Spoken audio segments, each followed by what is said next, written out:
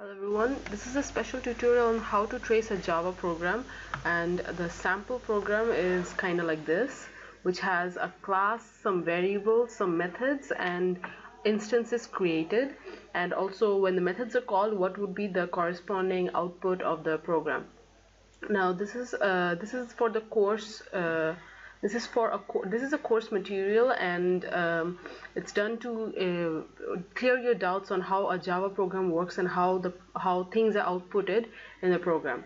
Right. So in the beginning, the first thing that's done is some variables are created. There are two kinds of variables: a static and a non-static variable. A static variable, what it does is the values are never changed, and the values are same for all the instances created. And for a non-static variable like the sum and the y variable, for these for each instances the values are created all like from the beginning, but for this it always remains the same for each instances.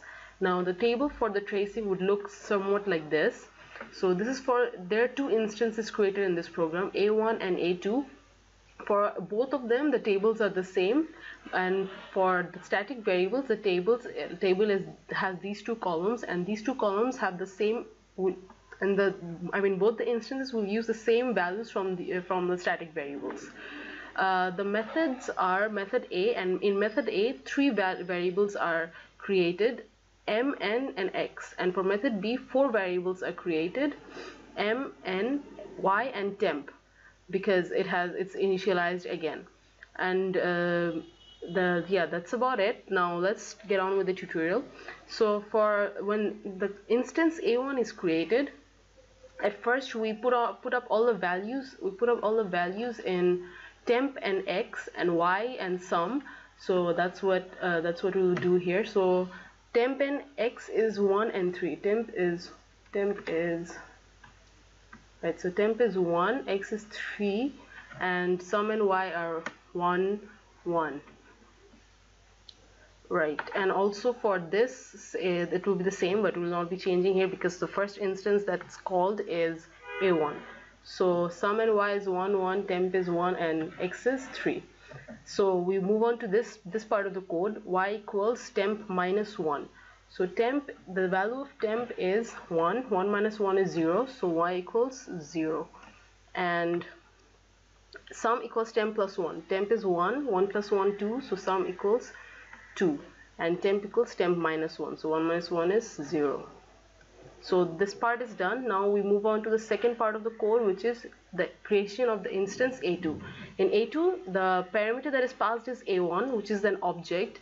So there are two constructors. One is a default constructor, and one is this constructor, which has a parameter, which has an object parameter passed to it. So we'll call this constructor now. In this one there was no parameter passed to it, that's why in A1 we just use this part, and now we'll use this part. So what it does, what passing the object means is that A2 will have access to all the values of A1 object. So in the A1 table, A2 will have access to the values in A1 table. Right, so sum equals A dot sum. The sum for A2 is A dot sum. A dot sum is 2, and 2 plus sum, here the other sum is the global variable sum. So 2 plus 1 is 3. And A dot x is, there's no x variable for these two, so the x that we will be calling is the static variable.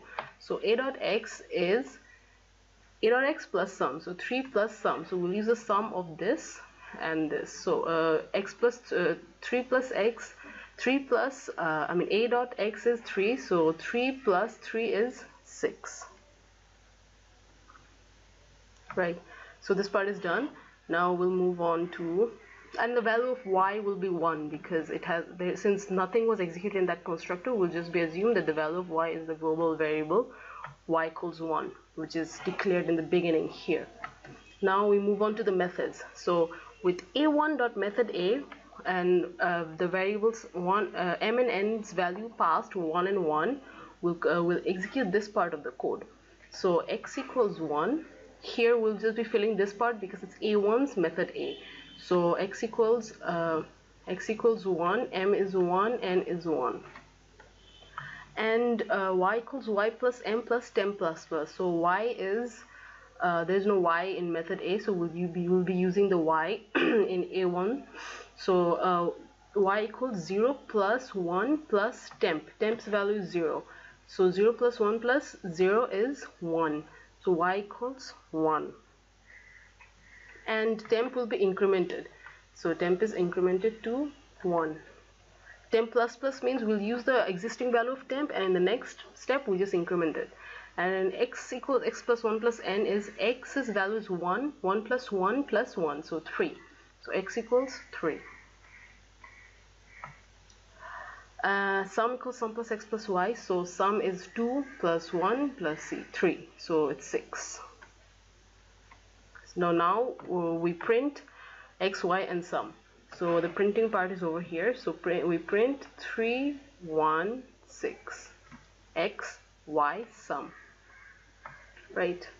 Now we execute this part, a1.method b, and the values that are passed is 1 and 2. So here in method b, m's value is 1 and n's value is 2.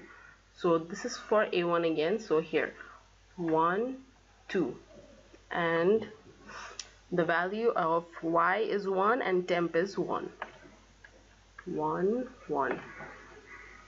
Right, and so now we execute the remaining part of the code. So y equals y plus this dot y. Y is this y, and this dot y is the global y. Every time this, whenever this, the keyword this is used, it means that we will be accessing the global value. So the global value of y is 1. So y plus, so 1 plus 1 plus 1 plus a dot temp. A dot temp is this temp. Because the normal temp is this and a dot temp is the global temp. So it's 1 plus 1 plus 1 plus 1, so it's 4. So y equals 4. Then x equals y plus 1 plus temp minus n. So y is this 4 plus 1 plus temp, which is 1, minus n is 2. So the value of x, since there is no x variable here, we'll be just incrementing the value here. So the value we get is 4. Let's just check it. Y is 4 plus y is y equals 1. So y equals 4 plus 1 is 5. 5 plus 1 is 6. 6 minus n is 2. 6 minus n equals to 2, so 6 minus 2 is 4. So that's why we just put the value 4. Now we move on to method A, where x and y is passed as m and n. The value of x is 4 and the value of y is 4. So here in method A, 4 and 4 will be m and n. And then what we do is x's value is now 1 again. Right. So y equals y plus m plus temp. So y, the value of y will be changed here. So since method A does not have any y of its own, so y equals 1 plus 4 plus temp, which is 1. So 1 plus 4 is 5. 5 plus 1 is 6. So y equals 6, and temp will be incremented to 2. And then x equals x plus 1 plus n. X is 1. 1 plus 1 plus 4. So 4, 5, 6. So the value of x is also 6. X will be changed here. So 6. And sum equal to sum plus x plus y. Sum is 6 plus 6 plus y is 6. So 6 3s are 18. So then we print x, y, and sum. So we print 6, 6, and 18. Then we're done with this part. Now we move on back here. So sum equals to x plus y plus sum. Sum equals the sum for method B. Don't lose track. I know it's easy to lose track. So sum equals x. Value of x will be using is this static variable x, and so 4 plus y is 4. 4 2s are 8. 8 plus 18. So 18 plus 8 will give us 26. So 26. So then the value of x, y and sum is 4, 4, 4, 26. So we're done with this part. Now we move on to the last instance, a last method called a2.methodb, where 3 and 2 is passed. So method B, m and n is 3 and 2. Now since it's a2, we'll be using this part. So 3 and 2. So 3, 2. And the y and temp's value is again 1, 1. As you can see, 1, 1. Y equals to this, y plus this dot y. So now we use y. Y is this one. 1 plus this dot y. This dot y is a global y, which was 1. So 1 plus 1 plus 3 plus a dot temp is this temp. So 2. 1 plus 1 is 2. 2 plus m. So 2 plus 3 is 5. 5 plus 2 is 7. So the value of y is the value of y is 7. So then x equals y plus 1 plus temp minus n. Y is 7. 7 plus 1, 8. 8 plus temp is 1, 9. 9 minus n, 9 minus 2 is 7. So x equals 7. So where is x? There's no x here, so we'll be changing the x in the static variable. So 7. We're nearly done. Right, so now we move on to method A, and x and y's value is passed as m and n. So x's value is 7, y's value is 7, so m and n is 7, 7, and x was 1, which was initialized at the beginning of method A. X is 1. So y equals y plus m plus temp. Y, where is y? Y is here. So y equals y plus m. So 1 plus 7 plus temp, which is 2. 1 plus 7 plus 2. So 7, 8, 9, 10. So y is 10. And temp plus plus, so we'll increment this to 3. And x plus 1 plus m. So x is here. X equals to 1 plus 1 plus 7. So we get 9.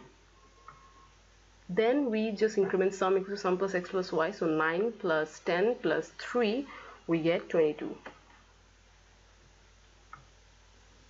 And we just print x, y and sum. X is 9, 10, 22. Then we move on to method B again.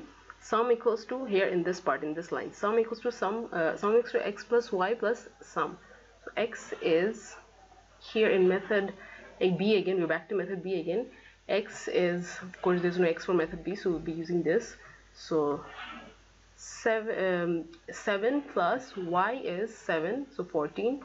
14 plus sum is 22, so 14 plus 22, we get 36. And we're done. So we just print x, y and sum. What do we get? X is 7, y is also 7. We're taking from here, so y 7, x 7, and the sum is 36.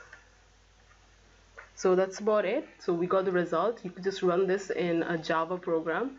Sorry for using a really outdated IDE.